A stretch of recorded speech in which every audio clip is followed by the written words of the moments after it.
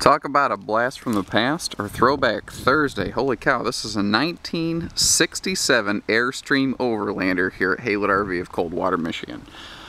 You know, folks who are looking for or understand what this product is, you know, you have an idea of exactly what kind of information you're looking to find. So I'm really going to let this unit speak for itself quite a bit. Last thing you probably want is, you know, some internet camera guy yakking over the top of this while you look for information. I'll try to point out things that I see I think would be of interest, but if you have any questions, do not hesitate to call. We are here to try to serve and give you good information so you can make a good educated decision. There are some quite a few original parts on this that were quite surprising to still find. We have a lot of folks calling us all the time saying, hey, you got any old Airstream parts? And right now I can tell them no, but I have an old Airstream. You know, obviously something like this, you know, the pictures and the imagery are gonna let you know it definitely needs some work. So I don't know if it's something that you'd purchase looking for renovation purposes. I don't know if it's something that you would purchase simply for scrap parts purchases or anything like that. But a couple things I do know about it. The air conditioner is not operational. That much I do know about it.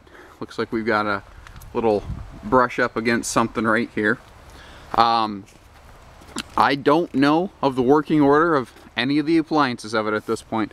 I would, considering the age of the unit, the difficult part is if we tested it and something worked today, it might not work tomorrow. That's just the unfortunate truth of the matter. So don't hesitate to give us a call. You know, ask us, hey, can you check one thing or the other? But in general, I would say that I would purchase this under the understanding that, you know, original appliances are likely not in good working order. Replacement appliances maybe, but again, given the age of the unit, something could work today and maybe not work tomorrow.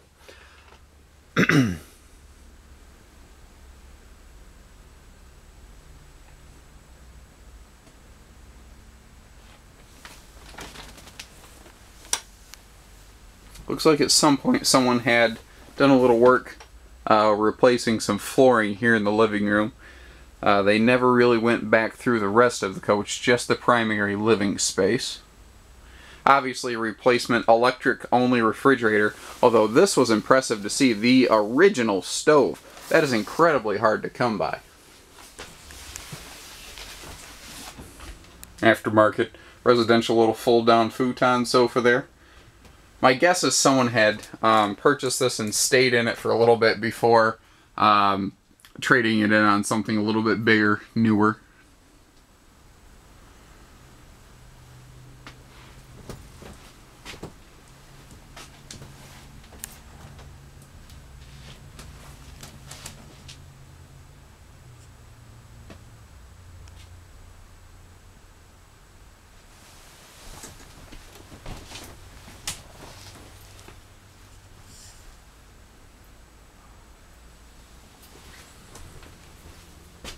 Two brand new mattresses in here were kind of surprising to see. A pair of Serta singles.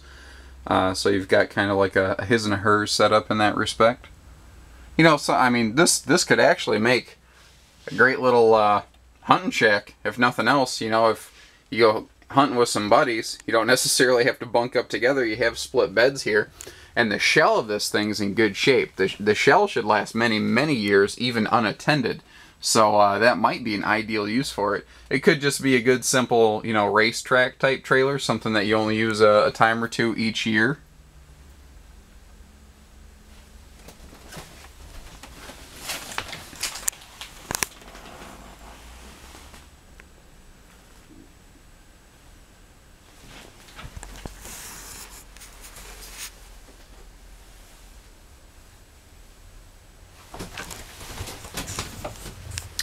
And that's pretty much it. Give us a call. 800-256-5196. Haylett RV of Coldwater, Michigan. Thank you, everybody. Happy camping.